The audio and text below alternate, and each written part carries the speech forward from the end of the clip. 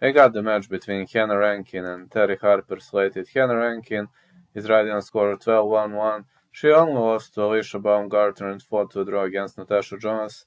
Now she'll be defending WBA Intercontinental Lightweight title, and she's gonna defend it against Terri Harper.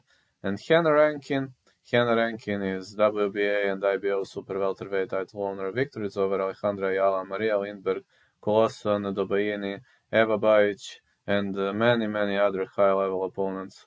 She was outranked by Patricia Bergholt, Clarissa Shields, Alicia Napoleon, and Savannah Marshall. But other than that, Hannah Rankin did a great job, and now Terri Harper is 12-1-1, and I do think this fight could go all the way. I think these two girls are going to throw bombs. Terri Harper has 6 wins by the KO, while Hannah Rankin has 3 wins by the way of a KO. I predict this fight could go until the last time breath.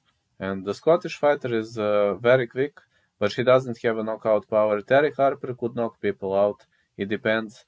But I'm gonna say fight goes over 8.5. That's gonna be my pick. And I think this is going to be a great night to fight in. I love female boxing, man.